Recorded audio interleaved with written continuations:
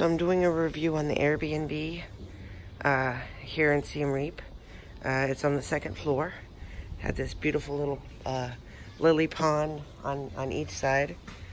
And here's the Airbnb. It's really beautiful, large Airbnb. This is the living room area and dining area. He gave us 2 free 16 packs of water. So there's a rice cooker, a kettle, stuff like that. Lots of natural light. The sunset through here is actually really pretty. So yeah, lots of natural light. There's a kitchen here, which had coffee, fully stocked kitchen, refrigerator, burner, all that type of stuff. We didn't cook while we were here, but we used a refrigerator. Then here is the master bedroom.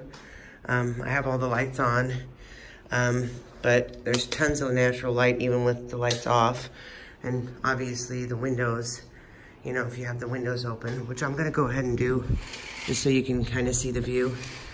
Very nice windows. The view out here, and there's a TV. The view out through here is beautiful. So lots of natural light. And it's just a really nice view.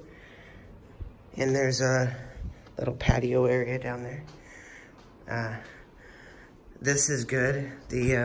Normally I don't show these that much, but it lights up when you open it.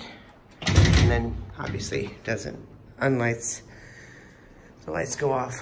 And then this is the bathroom for the master bedroom. And it has a bath. And it's actually a pretty decent bath, and the water stays warm for a very long time. And the bath also has a shower head, handheld shower. And there's also a shower in the master bathroom. So, and the sink is good. Area to hold the towels. So all is good. As you can see, again, beautiful light. There's a second bedroom, which we didn't need. I'm gonna shut all the lights off. No reason to keep them on. Here's the second bedroom. Turn the lights on. Those lights are out. The second bedroom has 2 beds and TV. He has cable, HBO, several channels of HBO.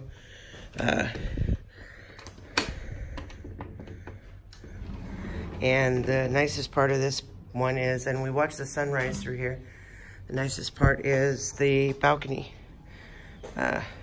So some chairs here in the balcony, and you could hang your clothes out here to dry.